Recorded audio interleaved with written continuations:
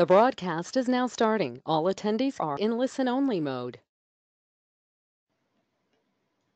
Good afternoon and welcome to Graph Analytics, Graph Algorithms inside Neo4j with Mark Needham. Just a brief note about eSynergy before the presentation. eSynergy specialises in open source and cloud recruitment. If you're looking for a new opportunity or want to build out your team, please get in touch after the webinar. Now moving on to some housekeeping. If you have any questions for Mark, please fire them over via the questions box throughout and Mark will answer them at the end of his talk. We are recording the session and the slides and recording will be made available and sent to you tomorrow by email along with my contact details. Now I'm going to pass over to Mark to begin the talk.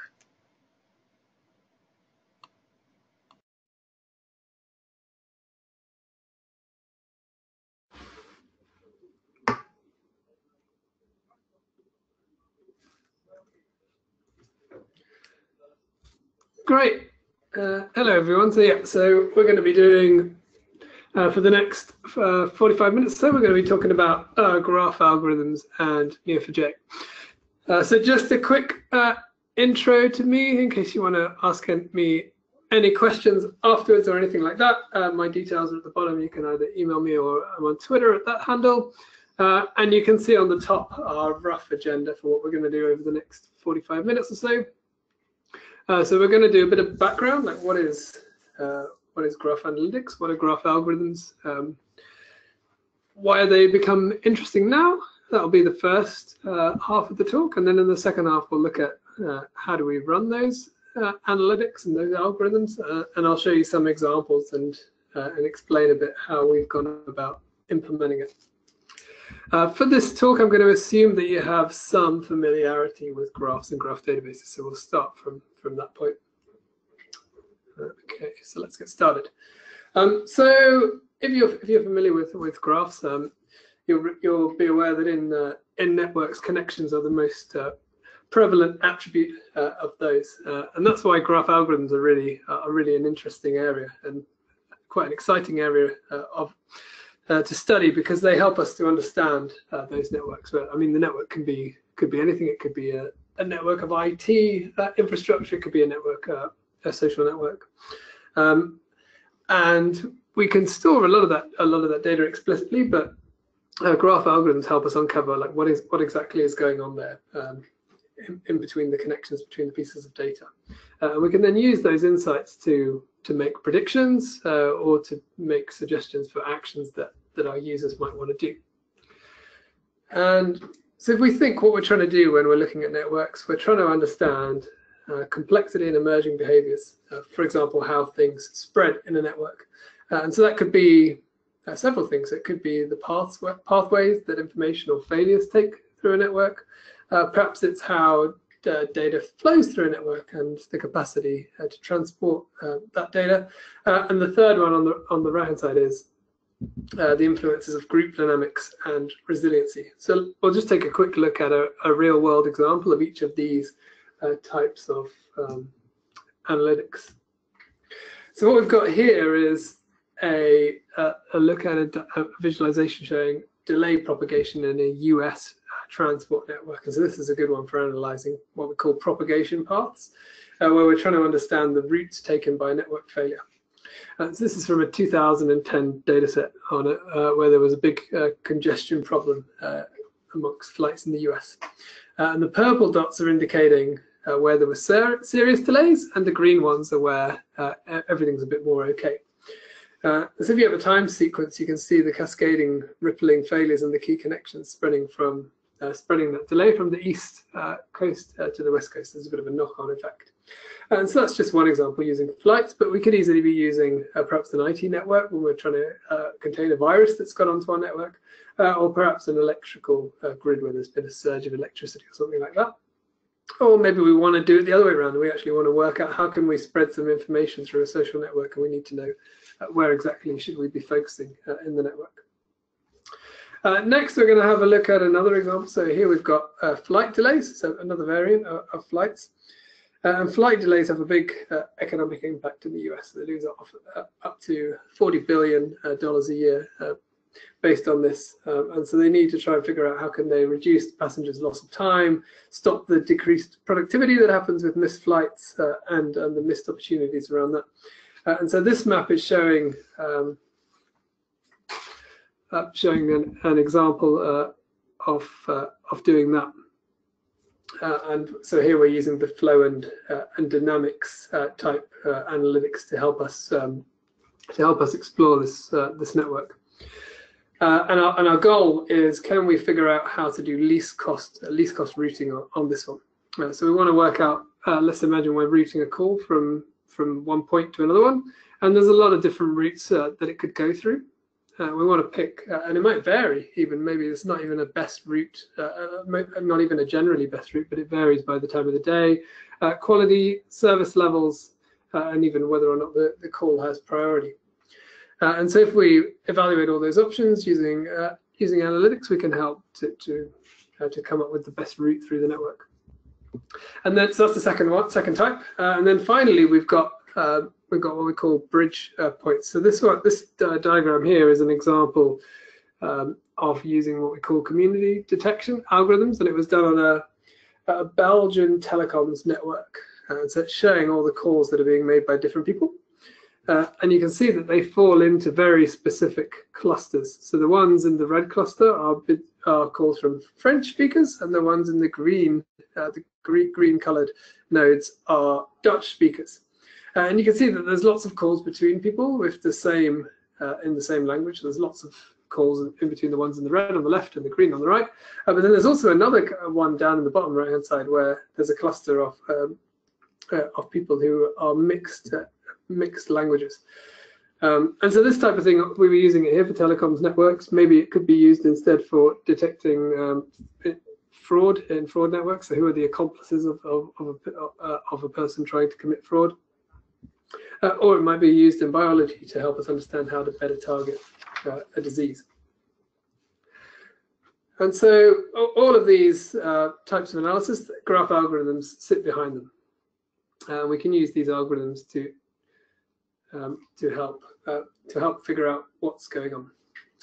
So how exactly does that work? So the field is kind of being called graph analytics, or sometimes you'll see it just referred to as graph algorithms, but everything is based around how can we use connections to help solve real-world problems. And you might wonder, if you've been following this field for a while, why has it taken so long? So this is a picture of Leonhard Euler, who was the creator of the field of graph theory, and you can see it was a long time ago. So it's back in the 18th century when he first came up with the idea of modeling data as graphs. But it wasn't until 200 years after that, in 1936, that the first graph textbook was published, and then it took until the 70s and 80s for network science to come around as a discipline, and that's sort of the starting point of where graph analytics started to emerge. But in the last couple of years, we've really started to see people get more into this, and we've seen companies relying on graphs, such as Google, LinkedIn, Uber, eBay. They're all using graphs in some way, even if it's not specifically a graph database. And so what makes it really work well now is that we've kind of reached this point of critical mass. So there's now, people are collecting a massive amount of connected data, and the idea of connecting data points together is now becoming a much more common thing in businesses. It's now becoming common to be able to see the structure in data. So often in the first wave of big data, people were just collecting pieces of data, but they were not necessarily looking at how it was connected together. And so this has become much more common recently. We've got the existing mathematical tools, so people have been sort of working to make these work with bigger data sets. So we've already got the maths behind it. Now we just need to extend that to work with these bigger data sets, and hopefully we can now fulfill the promise, the unfulfilled promises of big data. So I'm going to go now. Now we're going to look in a bit more detail about some of the stuff we've been doing with Neo4j in this area. So the underlying idea with graph analytics and graph algorithms is that they're helping us to get some insight into our data. So on the slide here, we've got a diagram showing what could be like an e-commerce website, for example. And so we've got some people and they know each other, so that maybe there's a bit of a social network in there. They might have bought some items. We've also then collected some information about their browsing habits. So we've got some indication of what might be in their shopping basket or pages that they've looked at.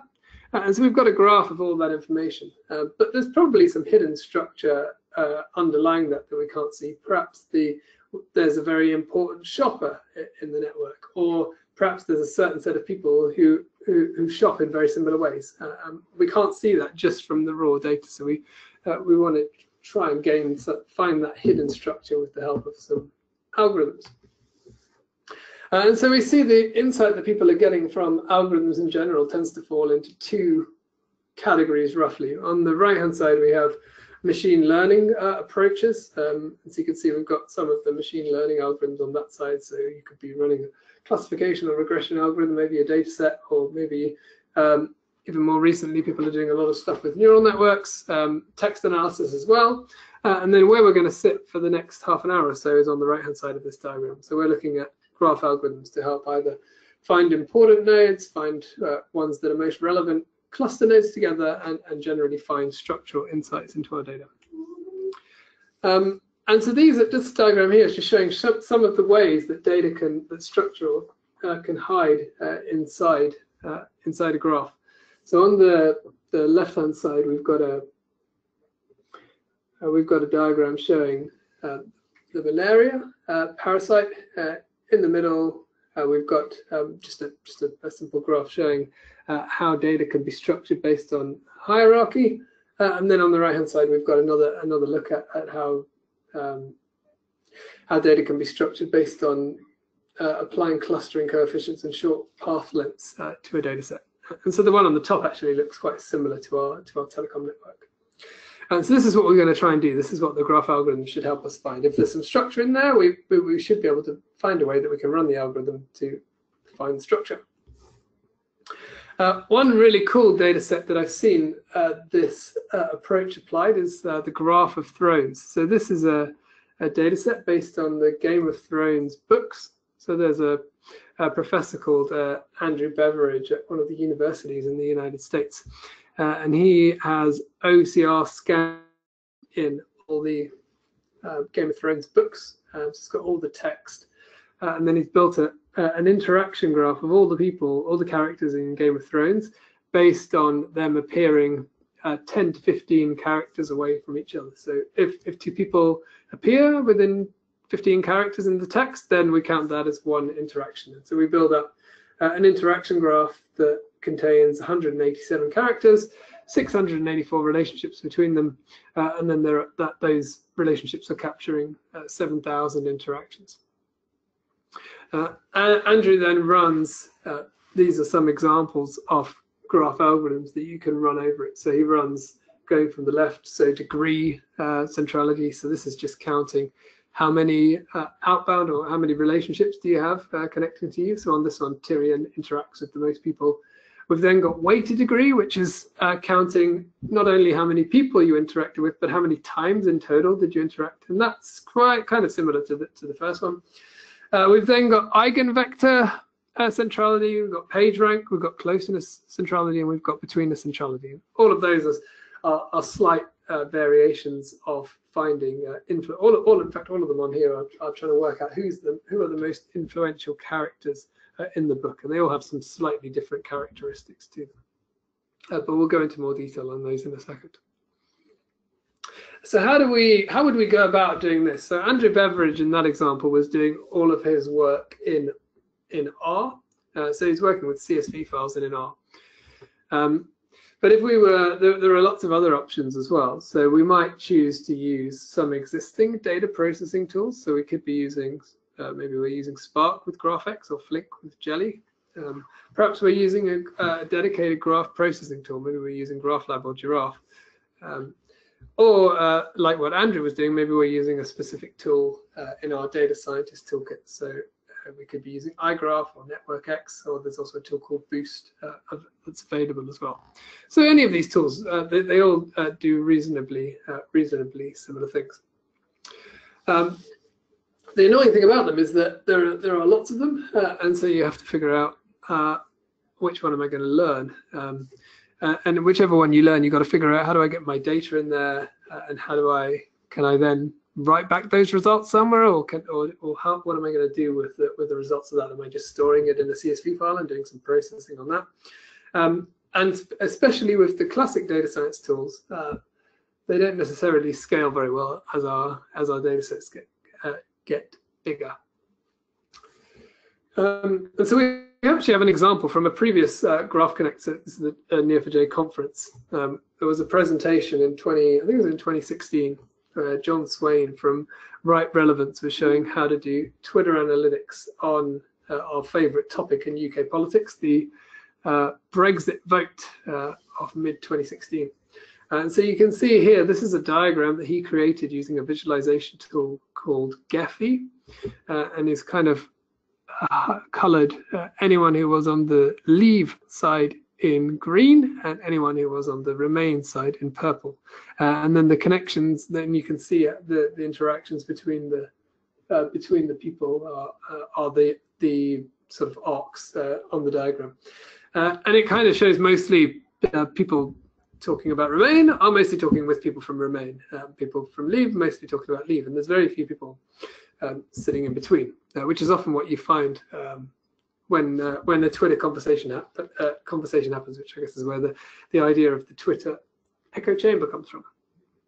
So I just want to have a look, how did they go about building this tool? So this is the workflow. So if we go from the left hand side, so we've got the Twitter streaming API. So we're using that from a Python tool. We take the tweets, we put them in RabbitMQ, and then storing the full tweet in Mongo. They then store some of the data in Neo.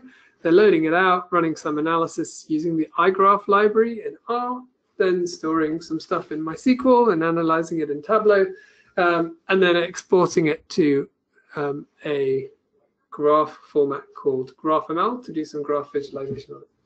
So there's quite a lot of steps to get this to work. But if you know all the tools, then it's okay. But what we wanted to try and do was figure out, can we actually make it simpler for people so that they can, if they've got their data in Neo4j, can we make it really easy for them to then run these algorithms and get the results so that they can go and visualize or view them in a BI tool such as Tableau. So that's where we have the Neo4j graph algorithms library. And so we've started to see people, so originally Neo4j was being used a lot for transactional workflows. So you typically see it being used as the backend for a database that was on a website, for example, and we're just doing real-time queries in the request response cycle of a website or a mobile phone application. And what we've seen in the last year or so is people trying to figure out, can I use this to do analytics? And a lot of the tools were already there. So we've got the Cypher query language, which makes it really easy for people to pick up graph querying, even if they're not necessarily developers. I've seen people being able to write Cypher queries quite easily. We've got a procedures library called APOC, so that stands for Awesome Procedures on Cypher, and so that allows us to do data cleaning or run any utility functions on Neo4j. We've then got analytics integrations with different tools such as Tableau, as we saw on the previous page. And Neo4j is a native graph database, so it's basically graphs all the way down, and it's optimized for those types of workloads. And then the last bit is what we've got down here on the bottom of the screen. So this is the graph algorithms library that we started working on in the spring last year, and was first released in July 2017. And so that's where we're going to focus now. And the library gives us 3 different types of algorithms which match exactly the types of analysis that we were talking about at the beginning of this session.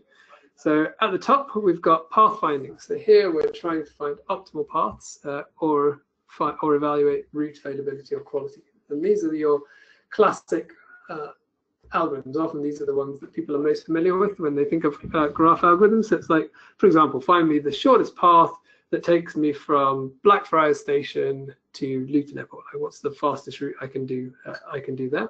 And maybe I'm going to take into account the weights. The weights in this case might be how long it takes to go between each station, but find me the route that I should take. And so tools like Google Maps or Citymapper would be using this type of algorithm. On the bottom right hand side, we've got community detection. You'll sometimes see this referred to as clustering, and here we're trying to work out how can a group of nodes be clustered or partitioned. So those are other words you might see used there, and that might be used, for example, in our Belgian telephone network to work out like what does our customer base look like. I've used it more recently on a Yelp data set. So Yelp has a bunch of categories that businesses can fall under, but the categories themselves don't come under any hierarchy, but you can actually use community detection to work out which categories are actually most similar to each other. And then finally, if we come over to the left-hand side, we've got centrality. These algorithms are being used to work out the importance of nodes in a network. And the most famous one in here is the PageRank algorithm. So this is used, or a variant of it is used by Google to help rank the web pages that come back when you search for a specific thing.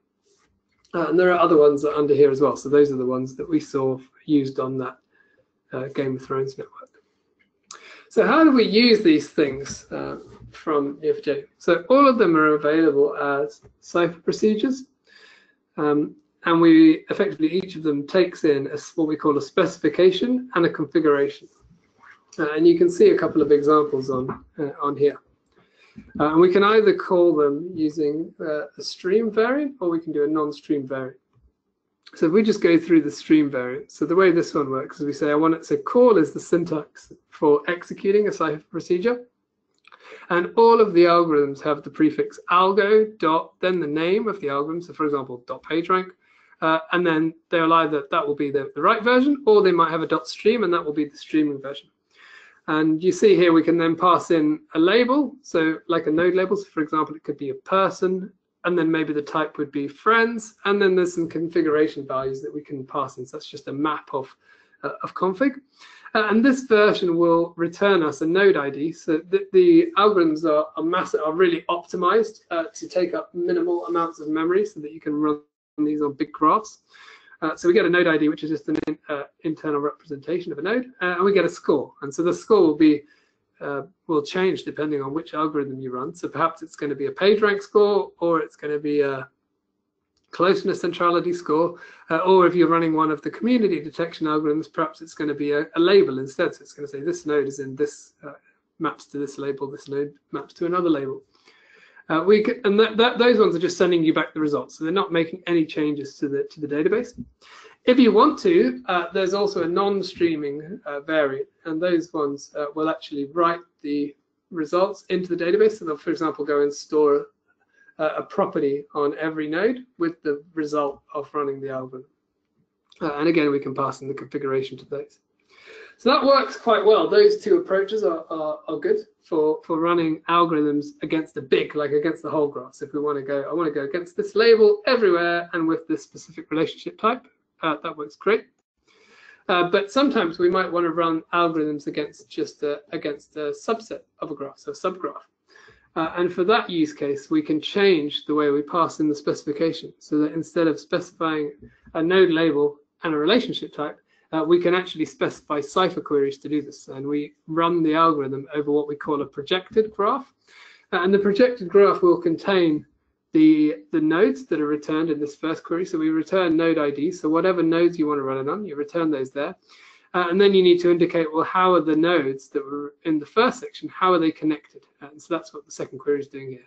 And this is a very simple one. So it's just, in this case, we're getting all the nodes in the graph anyway.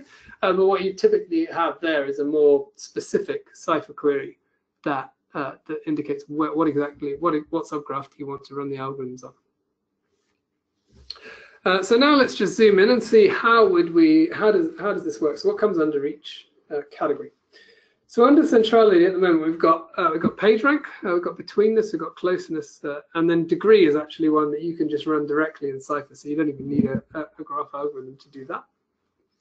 Community detection has label propagation, union find, or sometimes called weakly connected components, strongly connected components, Louvain, and then triangle count and clustering coefficient. And so each of these capture different metrics of a community that might be interesting depending on our domain.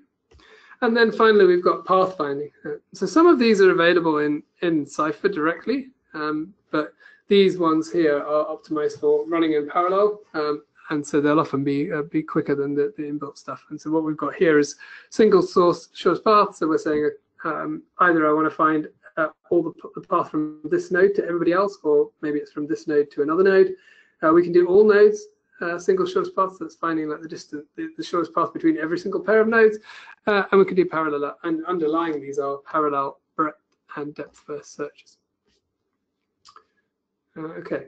And the idea here is that with all of these, we should be able to iterate very quickly, and we want to enrich our data with the results from the algorithms, and then plug them into any other APIs and tools that we're using. So I'm just going to show you some examples of how we could go about running these now. So we've got 3 data sets that I'll show some examples from. So we've got a Yelp business graph. So this is based on the Yelp dataset challenge. So Yelp release a dataset every summer. I think they're on competition number 11. So they release data from 11 cities this year at least. And they have the businesses, they have reviews, they have users, they have tips, they have check-ins, they have all different types of information. DBpedia is the structural version of Wikipedia, so we don't have the free text, but we have all the links between the pages. And then Bitcoin, I guess, is a well-known cryptocurrency. And there we've got the whole of Bitcoin in Neo4j, and that contains 1.7 billion nodes and then 2.7 billion relationships between them. So we'll start with DBpedia. So as I said, this is a shallow copy of Wikipedia, and all we've got in this graph is links between pages.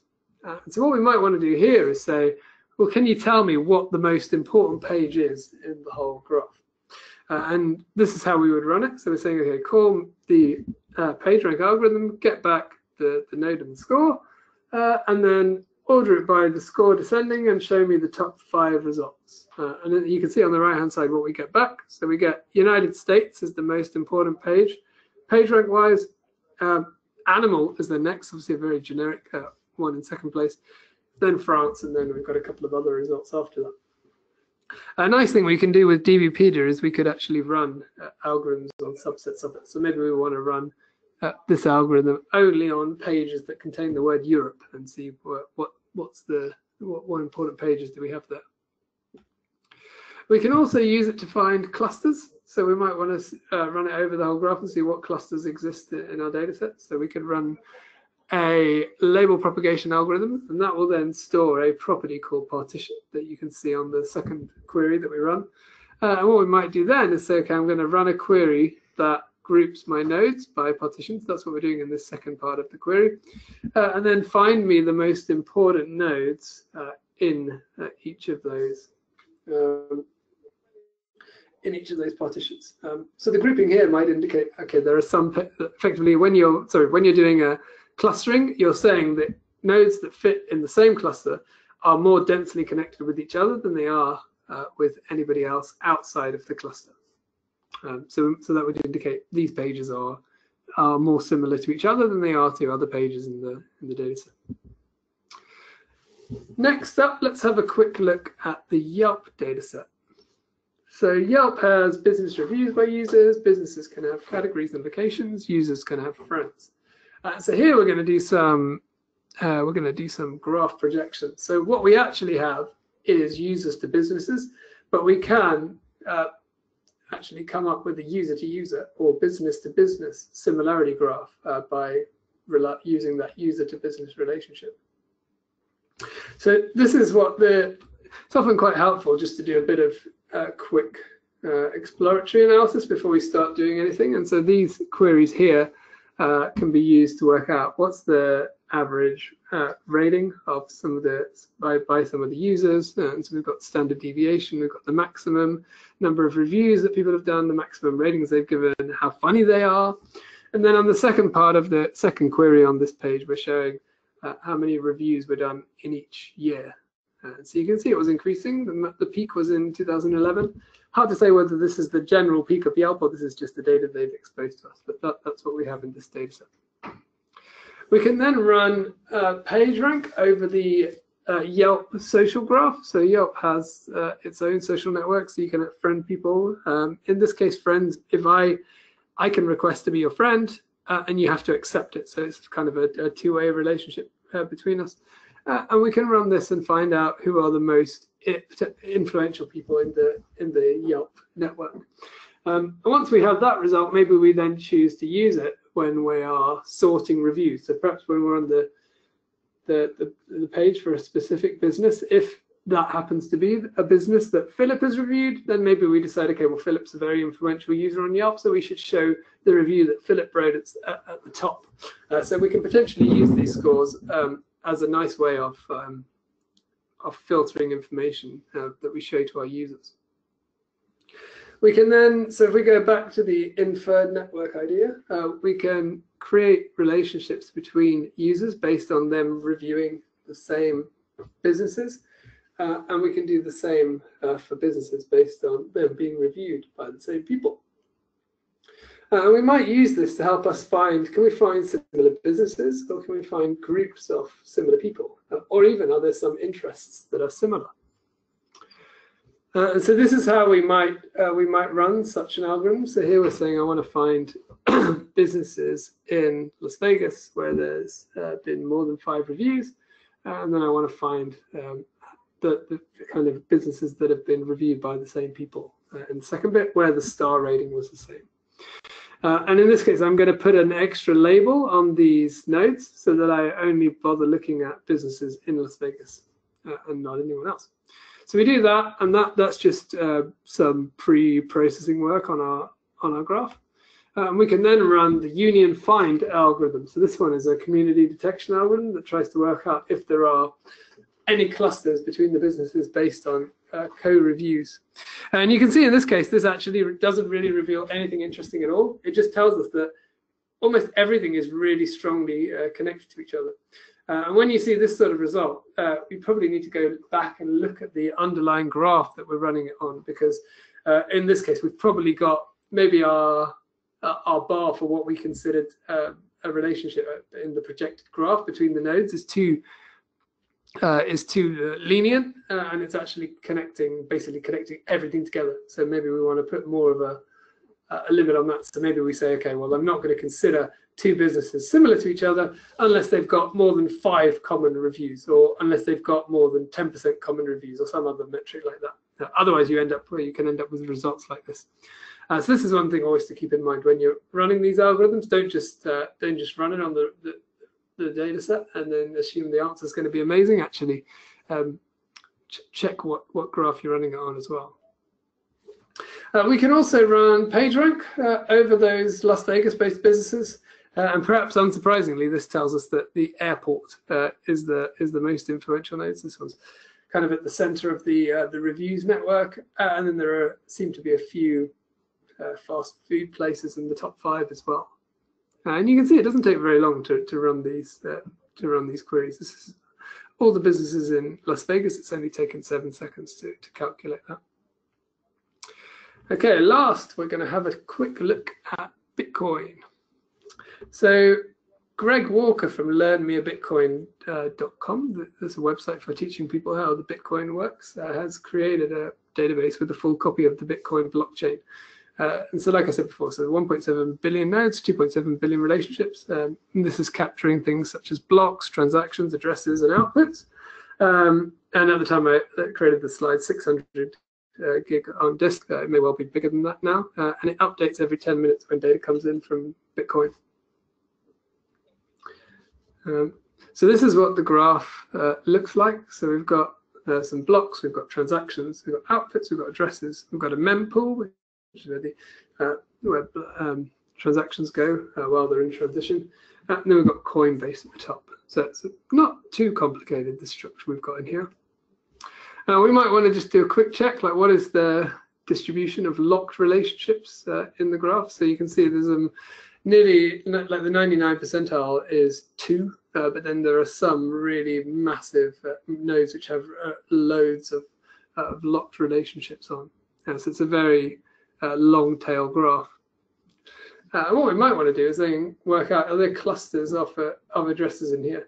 And this is not a perfect one for trying to find this because people often don't use the same wallet between transactions to avoid people knowing who has a lot of Bitcoin.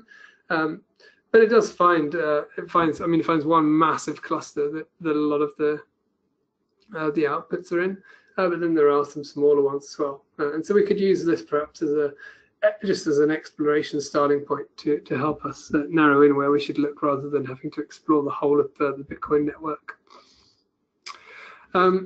Now I want to have a quick look at the implementation behind this, so just explain to you a bit how it's been built. So first, this is the architecture of the library. So we load the data in parallel from Neo4j. We're then storing it in efficient in-memory data structures. So as I mentioned before, we're only using identifiers for the nodes. So we're not loading all the information for every node. So none of the properties are loaded, for example. It's just either an integer or long value representing it. We're then running the graph algorithms in parallel using a graph API. So this is an API that anybody would be free to implement their own graph algorithms on. And then if we're using the write back result, we're then writing back those results into the database in parallel, or of course we might be streaming them back to the client. And the nice thing with this approach is that we can, if we run it on on a machine with more CPUs, it will run quicker. And the idea is to make all those CPU bars in the top command green. So this print screen here is from one I was running earlier on DBpedia, and you can see it's running on a machine with 144 cores. So you can get ones like these nowadays from Amazon in case you want to try it out and see how fast it can go. But you can actually do some reasonable stuff just on your laptop. So you don't necessarily have to get a massive machine to get started with it. We've done a bit of comparison against a Twitter 2010 dataset that was the benchmark seemed to be running on Spark's GraphX. And so this is on, you can see on the bottom part of the slide a bit of an explanation about the hardware setup. So we were running this on a 55 gigabyte RAM machine with 128 CPUs, and you can see that it's a lot faster to work out the results for both of these community detection and centrality algorithms. And there's actually, if you're interested in the idea of running stuff on a single machine in more detail, there's a researcher called Frank McSherry who wrote a lot about this stuff. And so we got quite a bit of inspiration from reading his blog posts where he was wondering, why does everything have to be run on a massive cluster? Can't I do clever stuff just on a single machine? So to wrap up the talk, how can you try this out if you're intrigued and want to give it a go? So we've made, in case you've never used Neo4j before, we've got the concept of the Neo4j sandbox. If you go to neo4j.com/sandbox, you can create a Docker container. I mean, you don't see the Docker bit. So we've basically got hosted instances of Neo4j with preloaded data sets on there for you to play around with. And for each of them, there's also a walkthrough guide talking you through how to analyze that data. And so on there now, we've got a graph algorithms one, which actually lets you go through that Game of Thrones data set that I described earlier and run different graph algorithms on it to see how the characters influence waxed and waned as the books go by, and probably more interestingly as they make politically bad decisions or end up being killed probably as well. So that's a good place to start. If you're downloading Neo4j today, you will get a tool called the Neo4j desktop, and I've got a screenshot of that on the screen at the moment. And you can see, so what you get in the middle, we got a database. We have at the top, we have some applications. So for example, the Neo4j browser would be one of them. And at the bottom of the screen, there is a place where we can install any plugins. And so you can install the awesome procedures on Cypher plugin that I mentioned, and you can also install the graph algorithms. And so that's a very easy way to get going as well. So I guess, and yes, so you can see you can just click on that button and you can install it. And with that, I'm just going to point you to some links if you want to read more, or depending what exactly you want to do. If you want to go and have a look at the code, it's available on that second link, the Neo4j graph algorithms repository. If you're using this and you want some quick feedback or help, you can join our neo4j.com Slack, and you can go to the Neo4j graph algorithms channel. And finally, if you want to just read something which explains some use cases of how each of these algorithms can be used, we have a white paper available at neo4j.com/graph analytics. And with that, I guess it's time for some questions. So let me see if I can figure out how to do that.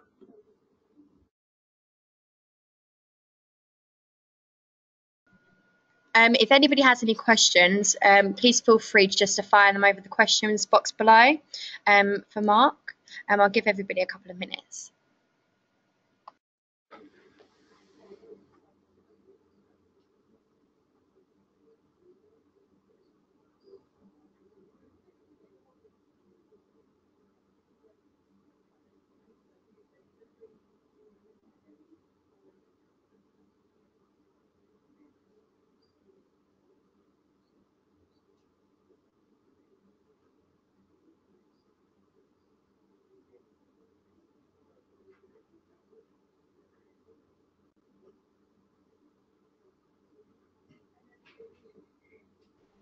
It doesn't appear that we have any questions. If anybody wants to contact Mark directly, we'll send in his details in a follow-up email.